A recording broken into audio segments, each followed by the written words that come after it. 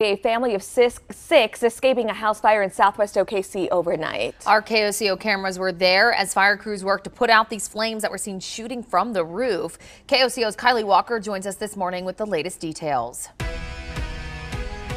Yeah, we're learning this morning one firefighter taken to the hospital with injuries following this morning's fire. The family here got out safe and uninjured this morning. Firefighters say that their home is a total loss. And here's some video from the scene earlier. Fire coming through the roof of this house, plus a lot of smoke. This happened near Southwest 27th and Walker.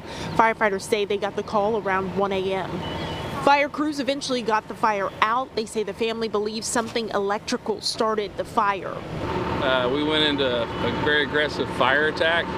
At one point, with the north wind being as strong as it was, we were unable to knock the fire down. It was all in the attic.